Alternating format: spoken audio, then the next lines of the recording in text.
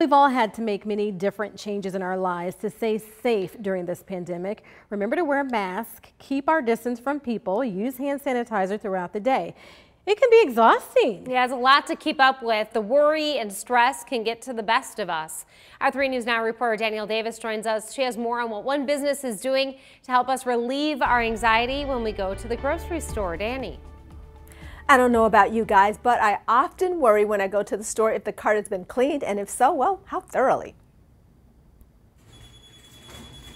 Today, when it comes to grocery store cart cleaning, as COVID-19 has changed so many things when it comes to the way we live and shop. Many stores hired employees to clean the carts, but Hy-Vee has taken cart cleaning to the next level, relying on technology to do the job. They are the first grocery store chain to implement the fully automated sanitization system company-wide. Along with cleaning more than just the handle, it can clean multiple carts at once.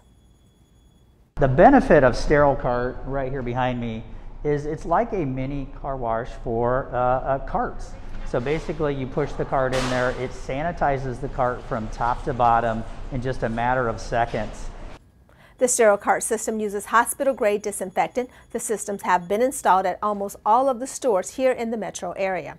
Now, by the end of November, Hy-Vee is planning to have the sterile cart system installed in more than 200 of the Hy-Vee stores across the 8-state region.